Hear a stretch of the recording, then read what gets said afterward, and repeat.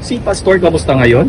I'm going to him now sa Pasig City Jail na po siya. Kasi yung MR namin may panaaksyonan. Pero baka nga iurong ko na yun. Kasi nag-grant yung pag-transfer sa kanya in just one day. We filed an opposition right away. But when we filed our MR, hindi pa na-actionan hanggang ngayon kasi si Judge ata nasa abroad. No? And the parent judge has not acted upon it. But it turned out na maybe it's useless to fight it. Parang gusto ata talaga ng prosecution dun siya. So, you just take it as it is.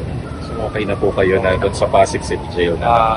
Yun na, kasi we might be wasting a lot of papers if we will insist on our, sana, kasi ang sa amin naman yung security niya, we felt before that he would be more secured in Camp Crame given the security threats against him. You no longer feel that way?